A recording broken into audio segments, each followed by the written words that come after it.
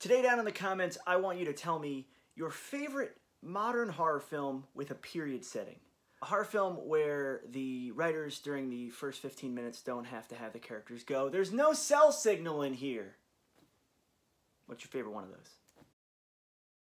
Avast, me briny mateys, me saucy lasses. I'm Adam Cesare. This is Project Black T-Shirt, the channel where we talk about a new release horror movie and pair it with a piece of horror fiction that you will enjoy reading if you like that film. Make sure to like this video and subscribe for more. Today we're going to talk about Robert Eggers' new film, The Lighthouse, which stars Robert Pattinson and Willem Dafoe. Does it hold up to his debut film, The Witch, which I think is one of the best first films in recent memory? Yes, it definitely does. It's this isn't one of those reviews where I'm gonna like play you 6 ads for Progressive and then not tell you anything. I think this is a great film. The very first thing you notice about The Lighthouse, if you've seen any trailers, if you've seen any promotional materials, is it has this really beautiful square framing, black and white framing. Saw this in a press screening, somewhat small theater. But what I was overly impressed by is how that kind of just the simplicity of like cutting off the sides of the frame and forcing you to kind of lean in and give you this kind of weird tunnel vision really accentuates the overall feelings of dread, claustrophobia, and isolation that this film is really all about. So it's Lighthouse is the very definition of like format, echoing theme, and beautiful movie to look at. We begin the film with the arrival of these two lighthouse keepers. Pattinson is kind of the new guy. This is his first assignment as a lighthouse keeper's kind of assistant. He doesn't get to tend the light at night. Dafoe doesn't let him. And Dafoe is the pro, this ex-sea captain, or so he claims, who only talks about the glory days, who drinks with every meal, even though it's against regulation.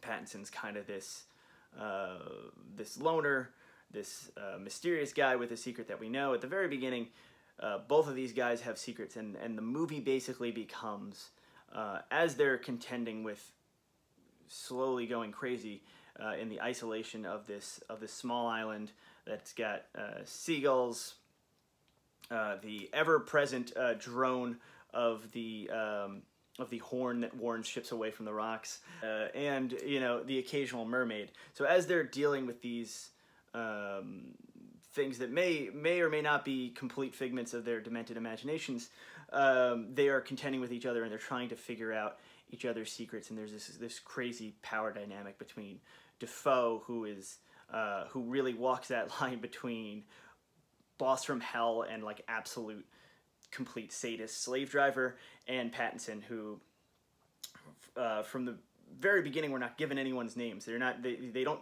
call each other by names. It's just I sir and me lad. Like they'll talk to each other that way, and then slowly we get introduced to their names and their backstories. And it's weird to talk about a film where it's like, oh well, the plot is like one big plot reveal is getting one character to tell another character's name. This isn't the kind of horror film that, believe me, I love. This isn't the kind of horror film where it's steeped in gore, it's steeped in monsters, it's steeped in jump scares. This is very much a psychological film. This is very much a film of where the stuff that's going to stay with you long enough, scary as it may be, is not going to be particularly frightening James Wan-ian sequences. It's going to be certain images, and certain ideas, and just the general, again, that drone of this film, that seahorn that Pattinson's character has to constantly be scouring the sea salt out of and things like that. It's a film about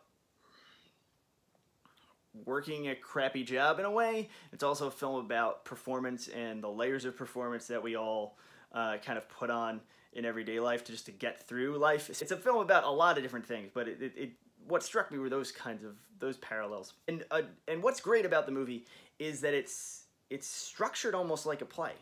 They do go outside the kind of workhouse and where they live, but it feels very restricted.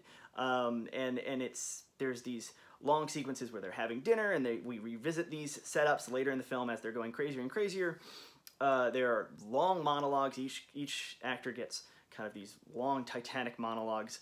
And then we have moments where they're commenting on each other's performance that seem to reach levels of metatext. Because as I'm sure someone down in the comments will tell me, Robert Pattinson began his career in the Twilight series of films, the YA vampire adaptations. So did Kristen Stewart, but both of these actors have definitely moved on from those roles and have taken very interesting things. Pattinson worked with Cronenberg, he worked with Claire Denis, he's worked with the Safdie brothers. He's clearly like an indie film go-to guy, go-to performer. And this movie kind of talks about that. Like Dafoe and Dafoe's character is kind of preoccupied with how handsome Pattinson is, how soft he looks, how much of like a girlish mane he has, and that helps reinforce the fact that these are two dudes alone on an island, dreaming about or encountering mermaids. Just this sense of isolation, the sense that you've got to be around an older guy you don't know, a younger guy you don't know, and they're going to the bathroom. And they're doing, it's a movie that is sweaty and drips with bodily functions. The food that they eat looks disgusting, which also comes up. It is a movie that is very experiential. You're sitting there and you're feeling a great level of like, wow, I do not know what it's like to be a turn-of-the-century lighthouse keeper, but now I feel like I do. It is one of those films that is down to the micro level, feels incredibly designed, incredibly produced, but all those things that I'm seeing as a positive, I know some people will see as negatives. I know this isn't going to be a film for everyone. It's a film from A24, and regardless, when I post reviews of A24 and films, you'll get the dude, well, this movie sucks, and I understand. It's not for everyone. But I will say, as far as films that are more artistically minded, are kind of a little bit more, quote-unquote, slower burns, what people will end up calling this. This isn't a movie that ever drags or ever feels like you're eating your vegetables. That's what's great about it. It moves, and it's compelling and dynamic from the first frame to the last. That's what's... It's such a miracle to me. It's a nearly 2-hour movie, hour 50 minutes. But the pacing never feels overly indulgent. The actors both have such a weird intensity, and they're both clearly playing at different frequencies. But it's just never. It's always interesting, and it's always kind of dread-filled, because there are these punctuated moments of violence and absurdity and comedy. It's actually a very funny film. That if you're ever going to be lulled in by that air horn, that sea horn drone that Pattinson himself is kind of facing in the film, the audience is always kind of popped back up by these little punctuations of like, whoa, I didn't expect to see that kind of imagery, or I didn't expect to see that thing happen right now. And I'm speaking very vaguely because I do not want to spoil the film. It's one of those things where there are a few frames in the trailer that give away too much, that show you too much. And it's not a movie that hinges on any kind of surprise. There's no big Shyamalan-like twist that's going to recontextualize everything you just saw. The movie plays its cards pretty out in the open. There is a good level of ambiguity, but I think the film will allow you to go either way on certain elements it presents. I highly recommend you go check it out. It's a great film. And one of the things that struck me most about The Lighthouse was sitting in here in a theater in 2019, feeling like I'm watching a classic film, feeling like I'm watching a film. Not that I'm saying this movie is an instant classic or anything, not like one of those hyperbolic things, but feeling like this movie could have been made at any time, because its themes and its setting seem so timeless. With this week's book recommendation, I wanted to go with something a little bit more classic. Also, it's getting near Halloween. We're 1 week away as of recording this. So this week, let's just go real classic. Let's recommend Ray Bradbury's The October Country.